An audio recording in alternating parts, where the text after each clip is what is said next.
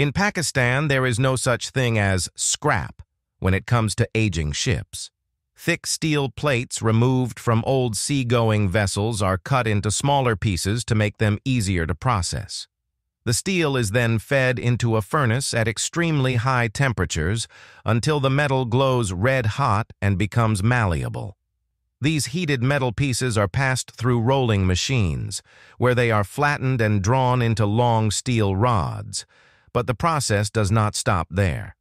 The steel billets are pulled through a series of drawing dies that gradually decrease in size. With each pass, the wire becomes thinner and longer. Once the required uniformity is achieved, the wire is wound into large coils. These coils are then fed into a machine where both ends are connected and welded together, creating a continuous drawing loop. The coils are placed into a drum, and along the production line, the steel wire passes through grinding holes one by one.